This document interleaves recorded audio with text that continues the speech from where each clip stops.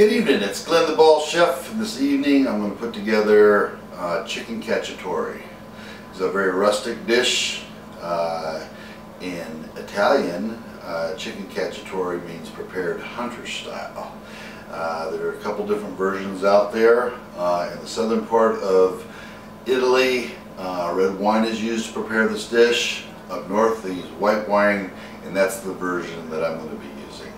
So I'm going to show you a step-by-step method to put together this Italian specialty dish, chicken cacciatore, together. So let me show you how it's done.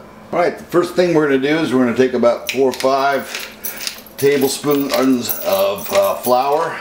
We'll season that up with about 10 rotations of cracked black pepper and about a tablespoon or so of just salt. Mix that flour together, and what we're going to do is I've taken 2 pounds of chicken breasts. A lot of recipes call for whole chicken. I just like the breast meat myself, and I'm just going to flour all this up, and we'll set these floured pieces aside. We'll flour the entire chicken, and after I've got all this floured up, I'll come back and I'll show you the next step. Next step in this is we're going to take a good 4 or 5 tablespoons of good quality extra virgin olive oil. We'll bring that up to heat. We have breaded our chicken with a little bit of the flour and salt and pepper, and just set these into the oil. We're going to brown these off on both sides, and after I've got all these pieces of chicken laid up in here, we'll flip them over. Again, like I said, a lot of people like to use just a whole chicken, but myself, I'm pretty partial to the chicken breast meat. You can do it either way. You can use a whole cut up chicken. But let's let these cook here for a bit, and we'll come back here after these are browned off, and I'll show you the next step. Alright, we got the oil drained off here. We put about 4 cloves of garlic in here. Season up a little bit of that oil there. I've taken four Italian plum tomatoes. I have taken the skins off of those. We're going to put that right in here with the chicken, along with a medium white onion that I've sliced up thinly. We'll mix that right in there. And we've got some sliced, just regular green peppers that we're going to put in here with our brew. Of course, it just wouldn't taste right without a little spice to it. I'm going to put about a tablespoon of Italian crushed red peppers in here. And to that, we will now stir this around a little bit here. Mix this up a little bit. Get all that seeded down in there nicely.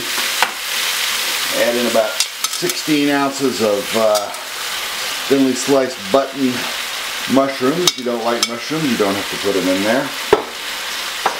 Now what we're going to do next, we're going to put in about a cup of white wine. If you don't like wine, don't put any in.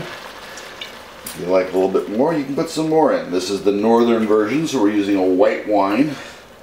And the last thing I'm going to do is I'm going to put in about 8 ounces of just tomato sauce. I'm going to stir this around. I've lowered the heat down to medium, and we're just going to let this simmer here for about 30 minutes, and we'll come back and take a look at it. Alright, we're about 30 minutes in here. Vegetables have softened up nicely. Let's give this a taste. Man, that's got everything in it, but it's missing one thing, some aromatics. We're going to put in some fresh basil that I've chopped up here. You could use rosemary. I like basil. I think it's a perfect marriage with the tomato. We need a little bit of salt here, so we're going to hit this with about another teaspoon of salt. And just for fun, we'll round off another 5 rotations or so of black pepper.